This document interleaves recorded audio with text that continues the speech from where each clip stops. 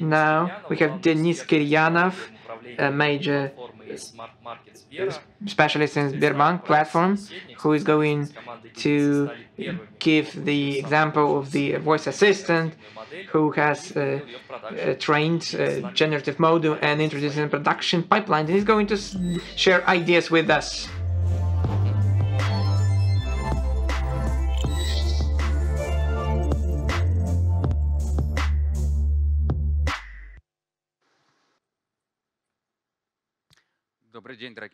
Good day, dear friends.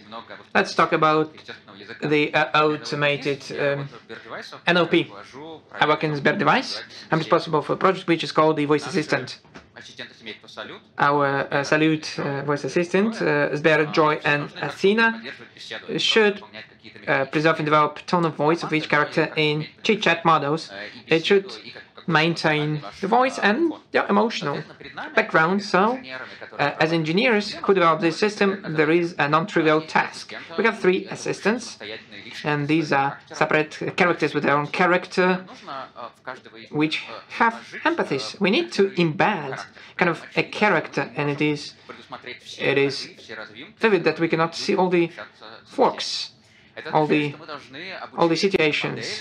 So we need to train models which can maintain dialogue with the person, but these models should be different. They need to have a personal character, set of traits. I'm going to tell you how we have managed to solve this task. The first one is those highlights which we focus on when we create our assistants. They have 3 major traits which you'd like to embed in them. They need to be empathic. So they need to understand what is going to you. If something is wrong, they need to support you. If they can make you even laugh, they need to be proactive.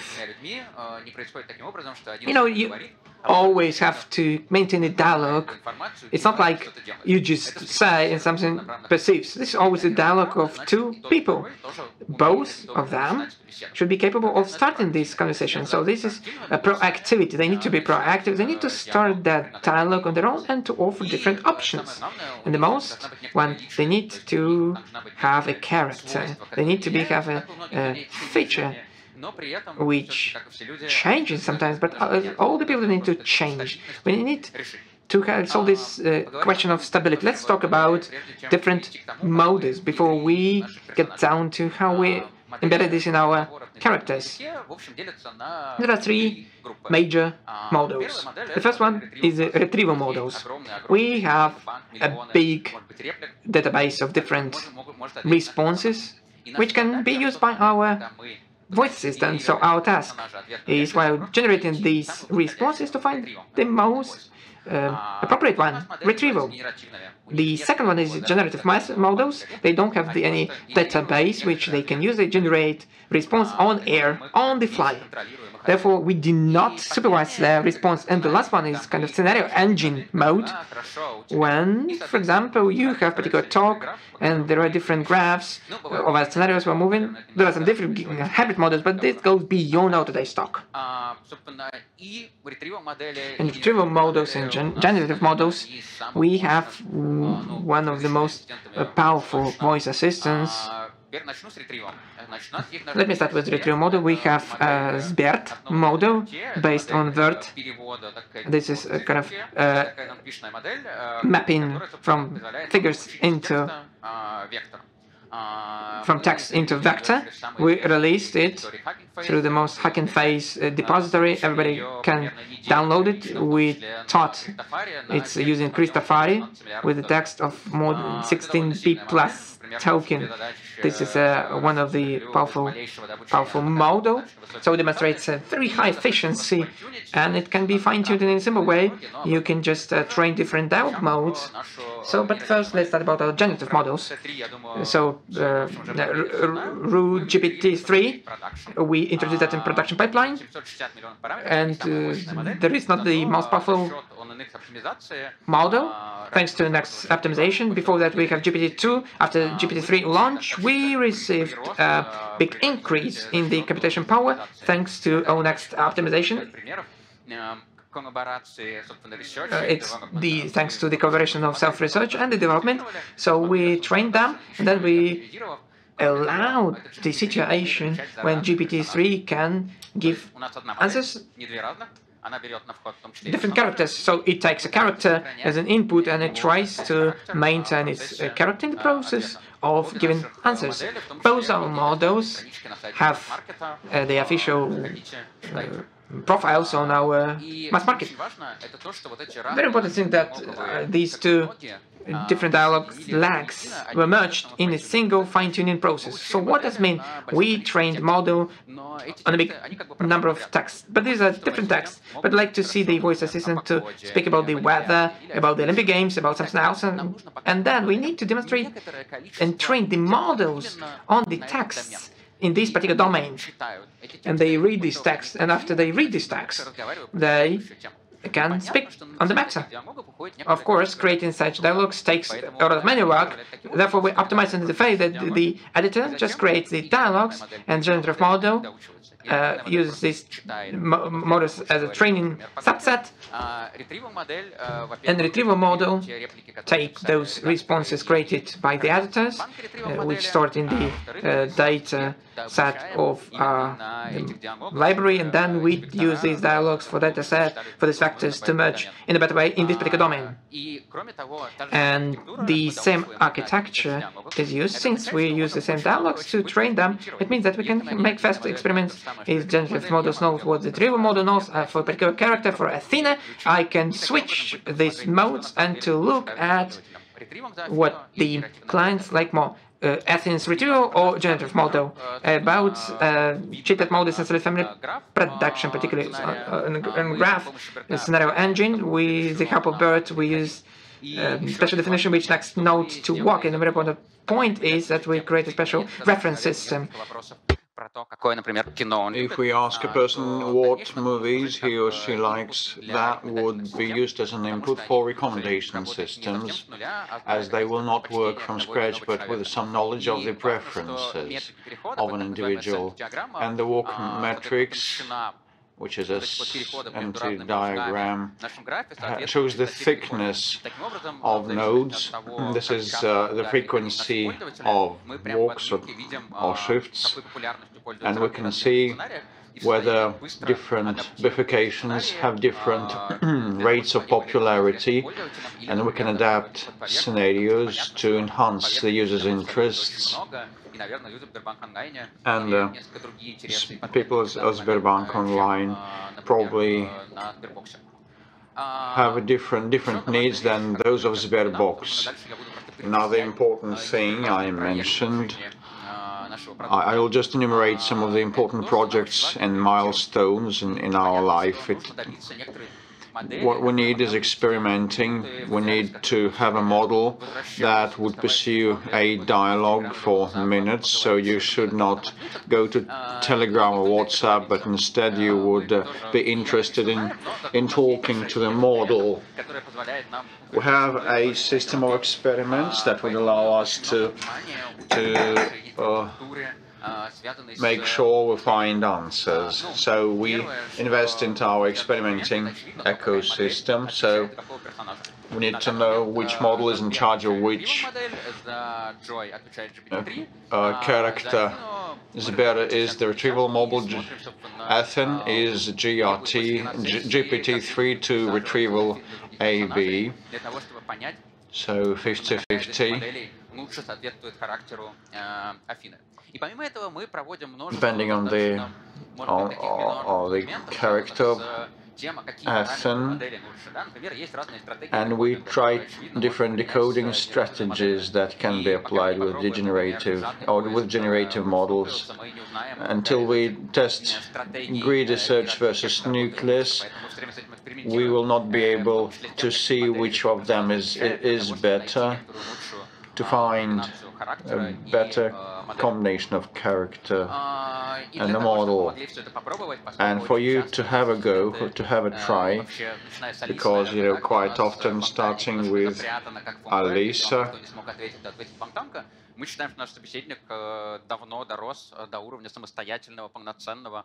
Let's Talk will kind of respond to you, and we have another mode of talking with that now. It can only be an interlocutor. It will not provide you data. The Vipeable time Let's Talk is the key phrase, but don't try to troll them, or the neuron will respond. But I'm sure that each of you will find a proper topic in another novel product of ours. I'm glad to present it at AIJ. Is that now our scenario engine is the recommendation scenario. We just may ask a set of questions that are not related at face value to it. Still, that would lead you to this or that movie, refer you to this or that movie, and you will be able to watch it straight away at the online Oko cinema set of Sberbank. It would ask you what is your favorite actor or director, then recommend films. Then another important activity is like when our assistants would voice the weather forecast, they would give scenarios like what is the weather like, 10 degrees. But if someone if the bot cites the FET versus, so we have invented a lot of replics of responses for our characters depending on their nature, and sometimes a conversation ebbs away between two people, like if we thank each other. It means that a next topic will be started from scratch. So that means that we will be able to familiarize our users with our ecosystem, our smart market apps, everything available at the Salute platform. But we don't want to be too obtrusive, we just prompt you that if you're bored and the dialogue comes to an end, we can give you a suggest. Hello. Probably it is a politeness, a courtesy formula, and it would prompt you several other options for you to continue your stay at our surface, trying something new that Salute is cooking for you, like new startups or smart apps. The main thing that I have talked about is that our conversationalist combines different SOTA models which provide excellent quality of dialogues available for the Russian speakers. And it's not kind of demo, it is a production scheme available for a conversation only without other skills. Then the same set of dialogues may be used for training our models, and we have same dialogues for the same models, but different dialogues for different characters. For Athena and Joy, I have different dialogues, so we are not aiming at different models, but at preserving the traits of character. And we have a lot of cinema recommendation scenarios. It is a new large recommendation scenario. Depending on your preferences, it will give you prompts and hints. All our expectations about GPT-2 or GPT-3, we experiment in our pipelines. We're trying to make an inference which is better, so our interlocutors become a test range, a test ground, to be able to arrive at a new dialogue structure, so that everyone is interested to keep talking with all the three assistants. Our assistants are proactive, emphatic, and with their own temper. And often in data science, We develop it as a product in thorough collaboration with other salute skills. And we have been developing our products in collaboration with other skills. And that is like a product.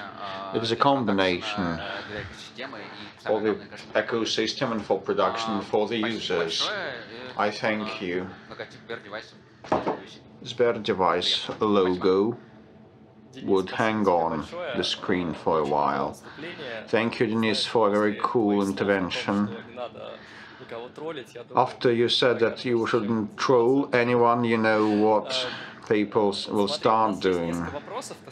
We have several questions that kinda under the same umbrella of what metrics are used for testing models and how you select them, how you select the best options. So the first is quite expected.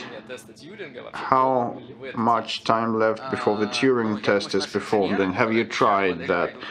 I think that our engineers will definitely pass that Turing test, but as regards the metrics, I think that we should have a breakdown on number of users by the number of users and retention and the change of characters, and I will not just monopolize your time to cite all the 140 graphs at my dashboard. But we are to make some measurements, and we use the SSA metrics. The responses should be pertinent and relevant. That kind of contradict one another, because you can respond, okay, a good question, okay, but it wouldn't be interesting to talk to this conversationalist. But if I respond like saying that, oh, I had seen a movie with Brad Pitt starring, but SSA should weigh up all these two parameters, and we try to see the prevalence of one model over the other. In GPT-3, we fine-tuned Alina, and our post at Harbor will appear today on tomorrow on that. So the performance metrics also matter a lot. And the last question, which is a standard one, just a couple of words about future ideas and what you are going to do. Well, I think that success of any interlocutor depends on customization and personalization. I should express sympathy with you and talk to you, to what interests you, but you know, a lot of models lie about factual information, because they start telling you curious facts about inexistent movies. So the two vectors are taking into account the actual information. Because scenarios wouldn't cope with that, and personalization also would require additional efforts. We are making some steps. It's not the production stage, because we try to take into account whom the conversationalist is talking to, either it is a kid or a dog or an adult. Thank you once again, Dennis, with your conversationalist. Thank you.